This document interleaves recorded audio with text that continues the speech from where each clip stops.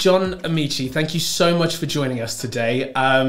You know, I'm without wanting to bore the audience with your impressive CV, let's just go through a few of the highlights, shall we? Organisational psychologist, founder of APS Intelligence, a chartered scientist, best-selling author of the book Promise of Giants, executive coach, NED, an advisor to boards of several FTSE 100 organisations. A bit of an overachiever, are you, John? Is that what we're saying? I don't know if overachiever, but certainly I'm interested in achievement. That's for sure. Yeah, it keeps me.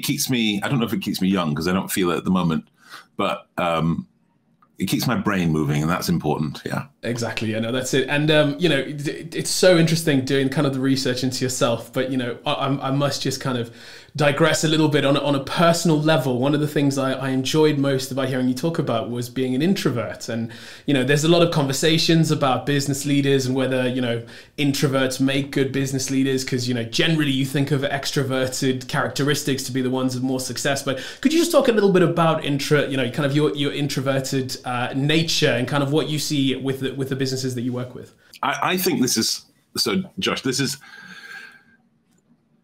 such an important topic, not the bit about me, but just about, because everything, when you were starting to talk about people's perceptions of introversion and extroversion, and you're spot on, and it's so wrong. And I don't mean a little bit wrong. I mean personality inventories are bollocks, is what I mean. I mean, we shouldn't be using them. It doesn't matter how many reds or blues or greens you have on your team. That is not the relevant factor. It does matter if you only have one type of person with one perspective. Homogeny is bad. But the idea that you can assess on the basis of colors, I mean, that is as accurate as all those tests that I do that say, which Jedi would you be? That's how accurate they are. Introversion is not a statement about the capability of a person to deliver in front of crowds, to be assertive when the time comes. It is a statement about the energy that is required for that to happen. Important, and again, even that, such a broad generalization. For me, introversion means that I find human beings energy expensive, but entirely worth it. It does mean that at the end of a day, when everybody else might be like, oh, we've had a great day, we've done some amazing collaboration, let's go out for a drink. For me, that is akin to asking me to wander to Mordor. It is, and not because I don't like the people, and not because I often lament as I sit alone with a glass of wine. I often lament the fact that I'm not out with people, but I also know that I just might die if I did that. It's too much, and I need to, we always talk at APS Intelligence, we talk about refilling your cup. And I need to refill my cup so I can be really good again tomorrow. I coached somebody, a straight white man, who almost didn't get a C-suite job that they are perfect for, because their Hogan inventory said that they were an introvert. And the questions ranged from, well, how's he going to manage the tough stuff? How's he going to, and it was, this is such a disservice to leadership. It's such a disservice to the organizations that we're trying to build. That was an overly long rant, but I'm sorry, you started it. No. No, we'll take all of your rants. It's brilliant, and it really resonated with me. And you know, we've chatted to a lot of business leaders recently, especially who have spoken on the topic of sobriety. You know, because especially in the UK, there's definitely a culture of, you know, we'll go discuss something, you know, a business deal, the finer print, we'll go bond over a beer. But interestingly, a lot of the people that we've spoken to about this are actually younger, you know, people in their 20s who have been like, I don't want to do that. So it's an interesting cultural shift, isn't it? It is, but we might be giving it too much gravity to call it a cultural shift. I mean, it's simply the idea that a group of people who are now raising their voice about this perhaps were ignored in the past, or perhaps were so afraid that if they said, you know what, can we have a meeting where everybody isn't drunk at the end, would have caused them ridicule or actual, that kind of constructive harm, that constructive dismissal kind of harm. And now we're simply hearing those voices, and people still roll their eyes at them, which is just crazy. Because it's, I want to get the best out of people. I want people to thrive. And I think some accommodation to make that happen is a normal part of the way of working. Some inconvenience on my part, say I would like to have a glass of red, which I often do, but not during business meetings. But the I would have to go with sparkling water or something else. It's not such a big imposition to get a piece of work done in a way that doesn't cause harm to the person opposite. Not a big deal. Yeah, no, absolutely. And I know I'm jumping around a little bit here, but let's go back to kind of the start of APS and kind of, what kind of led you to start the business in the first place? So originally it was simply a vehicle for me to do stuff. It was that it was that basic. I want to do stuff with businesses. It's probably a good idea that I've got a vehicle for doing stuff with businesses. And at the beginning, the stuff was very much me doing stuff. It was advisory services, a little bit of comms advisory, as well as the kind of regular business and leadership and culture advisory. And then it was a bit of analytics that I would do myself, consequently very expensive analytics. And then it was speaking and coaching. Those and it kind of, that's good, and I enjoyed it, but it was always this case of I leave and it felt like, there should be something more substantive that we can do to ensure the penetration of this intervention, right? I've spoken, you've been inspired, you've loved it, but you don't have access to me after that. So what about if I had a team that could do some amazing stuff, truly brilliant people who could come in and do additional training, additional advisory, additional coaching, and indeed at a price point that would make the entire intervention more long-lasting with a better ROI, but not break the bank. And that's what built this new idea. But nothing really changed with the organization until I stepped out of the way as CEO, because I was CEO by like the letters were there under my name, but I've got no business being a CEO. I'm smart on governance and in a lot of different places, but our current CEO is the one who's really made the transformative difference. It's perhaps for some of the people listening, it's one of those hard things, right? I'm the CEO, I'm the founder, I'm in charge. And I just thought, I know what I want this to look like in the future. And I know that I'm not at the head of this if it's going to look like that. And I found that the idea that I can just turn my back on some of the more logistical and other areas on a day-to-day basis, I'm still very much there for oversight and strategy, and focus on R&D, developing new stuff, and focus on delivering insights in a way that's truly penetrative, right? And that gets into the heart thing. I love the fact that people quote back stuff that we talk about, ways that we talk about things, like metaphors and examples that we use. My ability to focus on that has risen exponentially because I'm out of the way. Yeah, no, absolutely. And again, as I mentioned, kind of at the top of all of this, you are an organizational psychologist. And, if you think back to maybe a younger you, was there a figure that really embodied leadership to you as you're growing up, and you kind of reflect back and go, wow, that is kind of my ideal leader? Was that ever something that you kind of thought about? So I had very good modeling of leadership in a very practical, hands-on sense. But for me, it was my mum. She was this really good example. I don't know that when I was young, this is such an unfortunate thing. We don't often have the clarity of thought as a youth. We don't come to some of the conclusions that should be evident and obvious around us as a child, certainly. But I did recognize that she had this impact. It was her that got me kicked into Star Wars. She didn't care about Star Wars, but I saw Star Wars, and then I saw the way my mother behaved, and I thought that there were commonalities. She didn't swing around a lightsaber, but the way she could talk to people and influence them and change their mood and state. She could modulate her voice in a way that people who were experiencing extreme distress would come down. This ability to emotionally regulate her environment, I thought I didn't have the words for it back then, obviously, but on reflection, that's exactly what it was. And I just thought this was amazing. And she's the one who, I watched this, I described it as being a Jedi to a librarian. And that librarian pointed me in the direction of psychology. And that's why I'm a psychologist, because I saw this behavior. But also she did the minutiae, the things that leaders often forget, the minutiae. When people told her stuff, she remembered it. So if she were to talk to somebody a week or 2 weeks or a month or 6 months later, and they told them about, I don't know, their dog getting hit by a car, or they're expecting a child, or they had a birthday, or whatever else, she'd remember this stuff and be able to talk back about it. She was an attentive, authentic, detail-oriented leader. Yeah, no, absolutely. That being able to remember certain details and etc. is something I know Richard Branson is well known for doing exactly that. He's got an incredible memory for people, you know, that may be kind of lower on the ladder in Virgin, for example. And yeah, it's an incredible thing. But the other thing, kind of doing the research on you, that I found quite funny, and again similar to the introvert thing, was you describe yourself as a lazy person. And what kind of made me laugh about that is that there is definitely this negative connotation to a lazy person, but at the same time, what lazy people do by nature is find the quickest way to get a job done. So could you tell us a little bit more about kind of your self-diagnosis of a lazy person?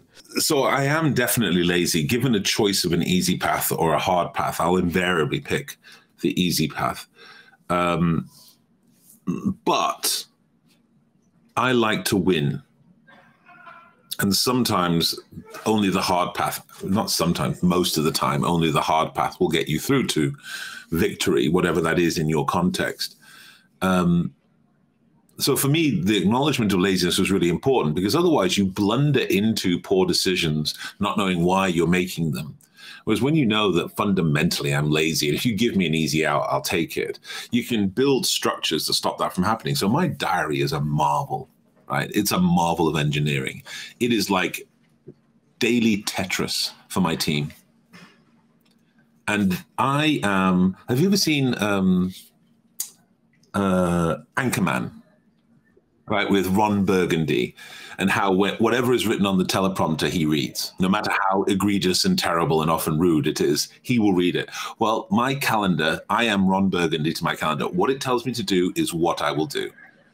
I will show up, get it done, deliver, out, next thing. And so one of the ways that I can stop myself from leaning into the tendency of, I've got a really comfortable chair upstairs that I'd rather be sat in right now, or maybe I could have a nap right now, is the fact that my diary just goes bang, bang, bang, bang, bang.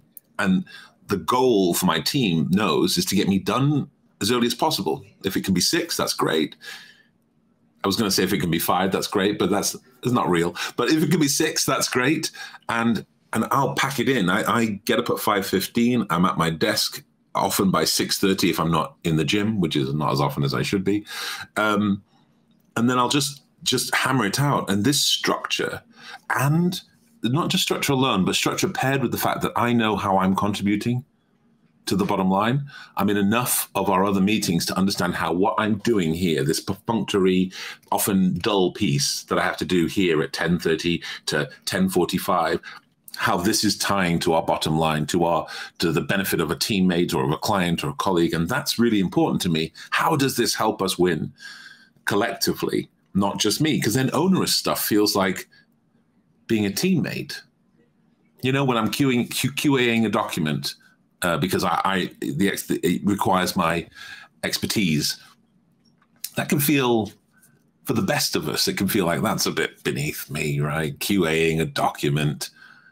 But then you realize how you're supporting your team, how your insights will polish this and make it just perfect so that we'll deliver and we'll win. And that team that's put in massive amounts of time, and I've just got this tiny contribution, I could just help polish it a tiny bit, maybe even one thing, and we have a better chance of winning. And their efforts will be rewarded, their hours and hours of it. It makes me feel like a teammate. And I love that. Yeah, no, absolutely. And again, the way you talk about your team is so brilliant there. But, you know, hiring is a massive, massive part of any organization. And, you know, it was interesting hearing you talking about wanting to win. And in some cases, you stepping back as a CEO, for example, for the greater good will help the organization win. So as far as your kind of hiring, you know, kind of thinking back to the beginning of the APS journey, could you just tell us a little bit about how you kind of found those key people to plug into the organization to get you to this point? I should probably start off by saying the first thing is that how bad we've been at it at times, how bad I've been at it at times. We had a stage where we brought in 5 people. We grew very, very quickly, and we brought in 5 people. And I'm very plain and direct, not uncivil, but plain and direct about, sometimes this place is like drinking from a fire hose. It really is. And I'm very plain and direct about my demands. I'm incredibly robust. I think thoughtless errors are unacceptable. I don't think that if you spell check a document, it should come to me and there should be a spelling mistake in it. These simple things to me are an indicator of how much scrutiny is required of something. And so I was very plain about the demands, that we're transparent with each other. Our say-do gap, we talk a lot about our say-do gap, is very small. You say you're going to do this, it's going to get done. If you say it'll be done at this quality by this time, I won't have to check with you because it'll get done. And we talk to people about this. And there was a period of time where we were telling people this and people were nodding vociferously and saying, yeah, that's what I'm into. And then they'd arrive. And even though we are so stringent about the amount of time people can work, I yelled at one of my colleagues the other day for sending me a message in Teams at 7:30. I was like, unacceptable. I want you for the long term, and I can't possibly rely on having you for the long term if you're extending your days. I get to extend my days. Peter, our CEO, gets to extend our days. You don't. And it's not because you don't matter, it's because you matter. But these guys churned in and churned out in like 6 months, saying, this is the worst place and it's too demanding. And we worked 1,000 hours, and none of that, the 1,000 hours certainly wasn't true, but the demanding was. But the frustrating part for us was that we told people attention to detail really is a dividend here. We demand that. So what we started to do is, we've sought out support from people who recruit really well traditionally, but we also didn't want to end up, as you may end up with traditional recruiters, with a very homogenous group of people showing up at your door. So we started to talk about the precursor qualities that were required from the very beginning. So talking about attention to detail and diligence and describing exactly what that meant in the context of our organization. Talking about accountability. I have a set of t-shirts that I used to wear an awful lot that say accountability is sexy, because it is. We love accountability, both group accountability, individual accountability for each other. And what we found is doing that has paid dividends in the kind of people we've got. The other part that we tell people is that this is a place where we like people to develop and grow. So you can start off as an EA and end up as a company director. You can start off as someone who's here to help with the website and end up as a behavioral analyst for us. There's some qualifications. You can start off as somebody who just comes in to do a bit of adjunct training, and you end up as one of our senior coaches. And we love this idea of the agility, as long as we get the job done, of the agility to move around. I don't think we're very good at helping other people, especially big organizations, to make their systems and processes and indeed their approach to recruitment help them to hire actually the best people, not just the best people who look a certain way or act a certain way. But I tell you, it's been a painful nut to crack for us personally. Yeah, and that's echoed in many of the people that we speak to. But another thing that, kind of comes up quite a lot, especially with our audience, you're looking at entrepreneurs and founders who are just ruthless, kind of exactly like you said. The will to win is there.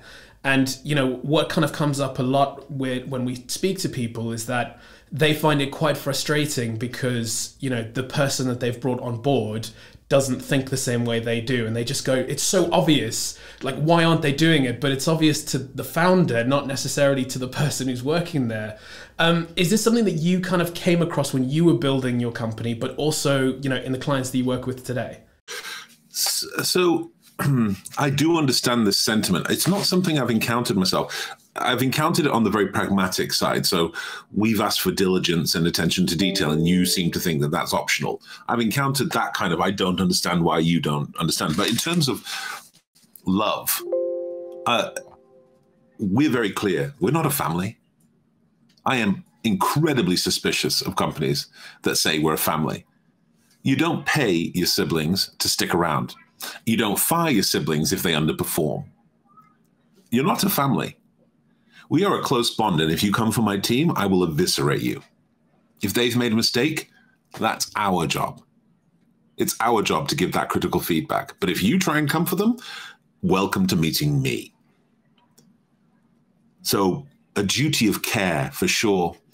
A conscientiousness, you know, if there's only one, I was eviscerating, speaking of that, personality inventories earlier, there is only one feature of the big five or the dimensions that is commonly cited that actually has a predictive power for performance in the workplace, and that's conscientiousness. So I think that's the key. What is the level of conscientiousness that you should be able to demand? And it probably isn't. No, that's not fair. It definitely isn't working until 9 o'clock every night and being up at 5 in the morning. It's definitely not being in the office every day for no reason other than I want to watch you work. It's definitely not working at the weekends. It's definitely not responding to my emails after hours. It's definitely not being available on the phone for my boss out of hours just because I want it. It's definitely not canceling holidays that I've pre-planned and booked. And I just think many founders think the commitment they have, especially when it's linked very often to the remuneration they can look forward to, it's unreasonable to expect of other people. But there is this baseline of this is what commitment looks like here that I think should be shared with people. We work internationally, so occasionally we'll tell people, you know, we're going to have to work. There's a late one here. This will be till 8 o'clock at night. But we always time off in lieu. You give that toil, and that's how you make sure that people understand that you understand the balance, that you have a life. Don't ask for people to be as committed to you if they're not going to be in the same pool as you when you sell your business. Part of, you know, a scaling business's journey is kind of accessing funding. And, you know, for yourself at APS, could you just tell us a little bit about your kind of funding journey, just to give us a bit more of an understanding of the company itself? Yeah, so the funding part is really fascinating because we've not taken any external funding at this point at all. It's been the job of the directors and the shareholders to reinvest in the business when we see opportunities for growth, and even through lean times when we see the opportunity to maintain our colleagues, to keep our colleagues in place, at least until we prove through this difficult period. So that's been our journey. We've been we've been offered money. There's been special acquisition vehicles, and there's been other large companies that we respect and like who have approached us, but at this point we haven't taken that leap.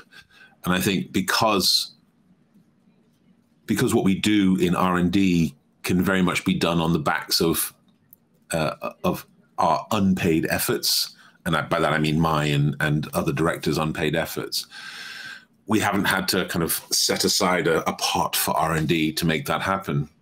I think there's going to be a point where investment's going to be a really interesting opportunity. But quite frankly, I'll be in the same boat as many of your listeners here when it comes to that.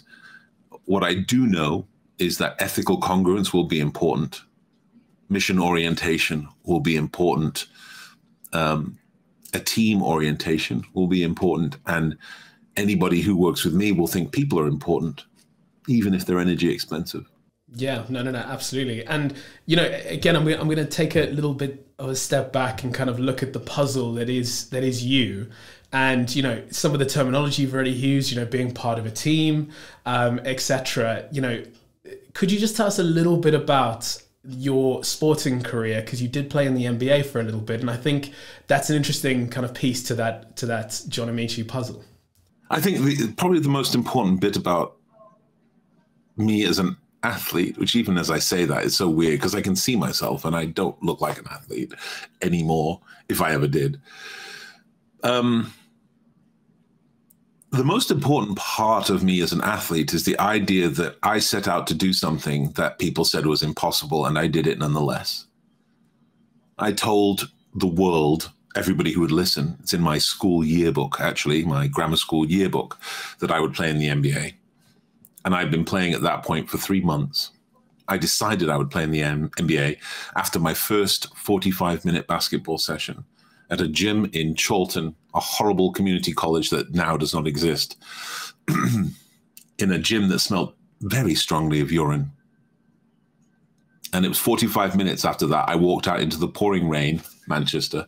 I walked out into the pouring rain, and as I was walking to the bus, I was like, yeah, that, you know, the physical part, the sport itself was immaterial. But I was like, this room full of people who looked at me, and when they looked at me, all I could see was my own potential. They weren't afraid. They didn't run away. They didn't poke a stick. They didn't make fun. They didn't ask, oh, how tall are you? None of that stuff. It was like the most welcoming space. And so and they told me about this thing called the MBA. I didn't know what the letters meant at that time. I was like, yeah, I'm doing that. And I made that decision. And then 6 years later, I was starting in the NBA. I was in the first 5 of the Cleveland Cavaliers. It's something that has not been done. To that point in the NBA, it had never been done, that somebody had started at the beginning of the season after never being drafted, after coming from, you know, nowhere. That's the most important thing about it, because otherwise, I put a ball in a hole. It's amazing. It's quite chastening, actually, when you, anybody who's listening, however important, I was talking to somebody the other day, yesterday, actually. She's a leader who is in our giant community, and what she's doing is groundbreaking in the med tech space. She showed me some MRI pictures that just blew my mind. And I looked at what she's doing, and I'm like, what you're doing is truly consequential. It's amazing, but it's quite chastening for many of us if we boil down what we do into its lowest common denominator. And if you're a professional athlete who plays basketball, what you do for a living is you put a ball in a hole. And all of a sudden, you can talk about revenue, you can talk about your salary, you can talk about excited children in the stands. But I put a ball in a hole for 15 years. And it's really important for us to understand, however important our pursuit, they're not all equally important. Yeah, I played sport. I entertained. That's what I did. Whereas now, I get a chance every once in a while to steal the resolve of somebody who might change medicine. I get to support somebody who, perhaps without my intervention, wouldn't be a stellar C-suite executive making the lives of the people around them better. I get to do stuff that actually means something now. Whereas not in my previous career so much. Yeah, no, absolutely. And I think that the business community has always been very obsessed with sport, but I would say primarily in the kind of mindset side of things. So if you're looking at, you know, for example, for yourself, you played for Doc Rivers in Orlando, well known as an incredible leader of people. You know, you're looking at people like Phil Jackson. For anyone who's kind of watched The Last Dance, you're talking about incredible people. So when you reflect on your career of the people, you know, were kind of head of those locker rooms, do you look back fondly on that period and kind of what you learned from those people? I learned from all of the coaches that I had, but only very few of them were very good. And I mean it as, I'm not talking about technical ability. That's to a penny. Anybody can do that part. I'm talking about people who were great leaders of elite athletes in a team format. Doc Rivers was one of them, who was great, but many of the others that I played for were very poor, incredibly poor, shatteringly poor. But I learned lessons from them too. I suppose if there's anything I could encourage people watching this is just remember that most people take the wrong lessons from sport. That sounds bombastic, but it's not hyperbole. It is the truth. Most people take the wrong lessons from sport. I watched a video. I use it in my training, actually. I watched a video of this young girl. She's I think a Chinese girl who is crawling on her hands and knees. Her hands are bloodied, her elbows are bloodied, her legs are bloodied. and she's crawling to get across the line while people are cheering. Her coach is standing by her. And I look at the comments every time this resurfaces every 6 months or so online. And people are like, this is what sport's all about. This is the greatest thing. And I'm like, are you kidding me? The only great leader who could have been in that picture would have been one who was punching people who are cheering her on, grabbing this girl and saying, and she was a girl, she was just a youngster, under 16, I think, and saying, stop, you've done enough. What are the chances that girl's really keen on sport today, I wonder? As she looks every day in the mirror at the scars on her hands and on her forearms and on her elbows, on her knees and her shins, what are the chances that she looks at herself and says, yeah, this scarring was definitely worth it for a plastic silver medal or bronze or a participant medal? The lessons from sport that people really need to take are that of recuperation. I spent a fraction of my time as a professional athlete giving an effort that most people will never understand. So extreme, so deep. And the rest of that time was spent not resting, not crashing, which is what many of us do as business people. We're not actually resting. We're so tired, we just stop. That's not recuperation. And you wonder why you're tired the next morning. But ice baths, yoga, stretching, sleep, proper amounts of sleep. This idea of marginal gains is such a cop-out. You know, it's not about shark-skin swimming suits. It's not about bananas and coffee stations in your workplace. It's about leaders who make doing difficult work less energy expensive. That's a marginal gain. That's how you win. Take the right lessons from sport. Build teams. When they've done enough, make them go home. Demand the most from them for the periods of time that are reasonable, and then make them recuperate, make them fill their cup. I feel really strongly about this because we're in this world of resilience now where everybody thinks resilience is a good thing. And you just need to know that if your people have to be resilient all the time, your workplace is broken. Resilience is episodic and it's shared. Everybody has to deal with it for a moment, but it's only for a moment.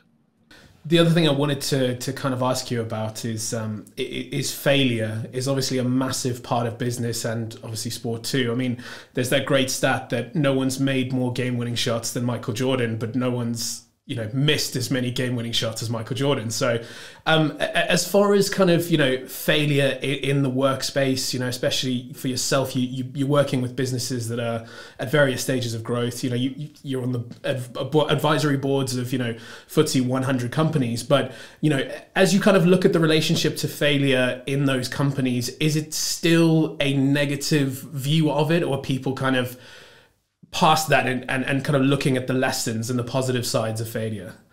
Yeah, I think there are people who understand that some failure can be positive. I just don't think they know which failure is which. Because not all failure is positive. If you repeat a process that is flawed and end up with another failure at the end of it, that's not positive the second time round. Because the first time round would have been, even that wasn't in and of itself positive, but what makes it positive is retroactive. Here's a process that I followed to achieve this outcome that I desired. It didn't meet that outcome. And then you ask yourself questions. What went well? Even better if. Learnings, actions, you incorporate those into your next process. And then upon success,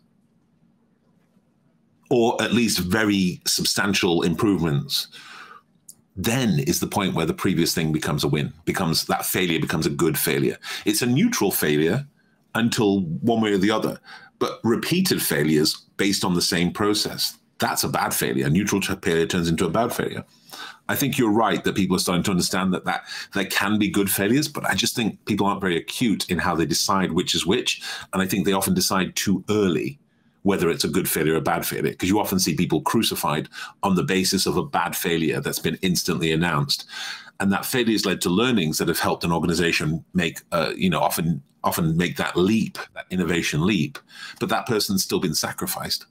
And if that's how you're operating as a business, you're never going to get what you want, because We talk about innovation. Innovation, what do they say? Failing fast is innovation. But if every individual knows that their failure will crush them, they'll either be ejected from the business or tarnished forever by that failure, they're not going to be willing to come forward and step up and help you innovate. So yeah, we've got to be smarter about how we see failure. Yeah, no, absolutely. And what would you say is the trend that you've noticed with the clients that you're working with that gets you the most excited? Is there something that has come across, say, you know, especially kind of pre-COVID, I hate the term new normal, but in the new normal, is there anything that kind of gets you really excited that you just go, this is promising and I'm excited for the future? Yeah, I mean, I'm very interested in the future world of work. I don't talk about the new normal because it's not. The new normal is what people say when what they really mean is it's the old normal plus a day at home. They don't mean anything substantive changed. I'm talking about the future world of work, where we think differently about how our organizations work. I did, I'm going to see if I can find it for you, but I did this exercise, and it was in the before times.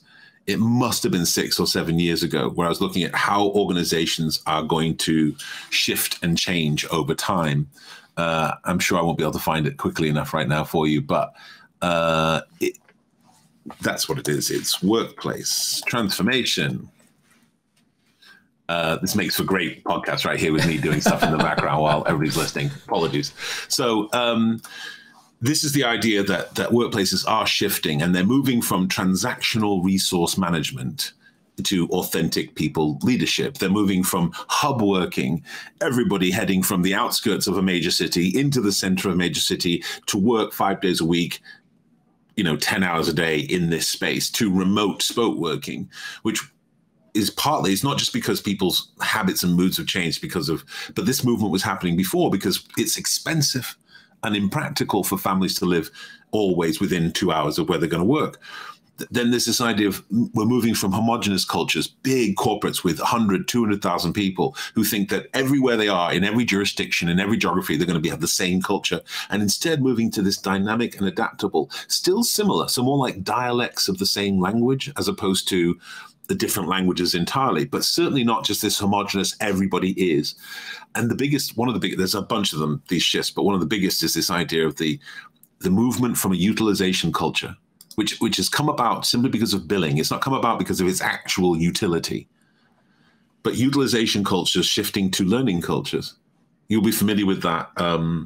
Was it a McKinsey study in 2016 that said between 2016 and 2030, 75 to 375 million job roles globally will shift? I'm sorry. People having their head down, doing billable hours in the face of a workplace and a world that's going to require some fairly radical shifts in almost every sector is short-sighted. Your cultures have to move to this dynamic, agile learning cultures.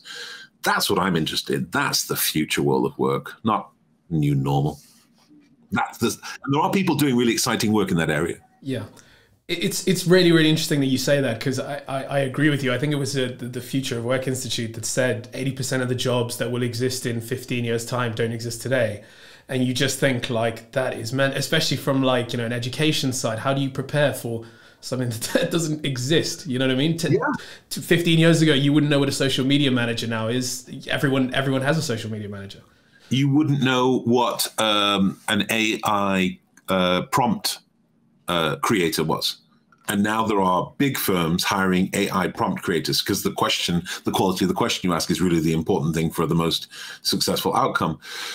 I hope people realize, even if you're in this really brilliant, founding stage with your organization, it's not going to look that way for very long. And the people you need, they won't fit some job description that you've just created. You've got to think about not someone who can do this job today and tomorrow, but who is adaptable enough to do the work that needs to be done right now and morph into someone who can do some of the work of the future as you build and grow. It's now time for a very special segment. We've teamed up with the Jill Dando News Centre to bring you the good news postcard. Your question today, John, comes from Oliver, age 12. Hello, I am Oliver from the Jordan News Centre at World Community School Academy. My question for you is, within your workplace, how do you maintain respect and collaboration with your colleagues? What a lovely question. Thank you, Oliver. So clearly a high achiever. I see the badges. This is excellent work. How do you maintain respect? My team and I, we talk about some of the elements that are important for creating this kind of good collegial environment where people respect you and you can thrive. And it's about communicating effectively. So clearly, eloquently, in a way that's designed for the person in front of you that you're talking to understand the best. So even changing how you talk so that person understands the best. It's about being trustworthy. So when you say you'll do something, that person can turn their back knowing that it will get done. When you promise something to someone, that person can walk away happy knowing that your promise will be fulfilled.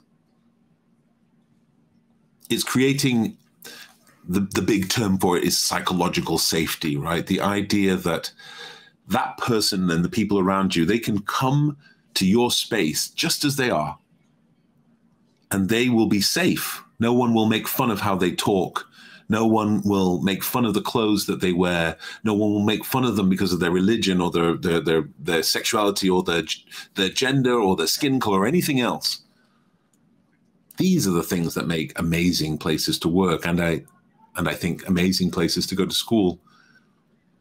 There's nothing worse than feeling unsafe in the space that you're in.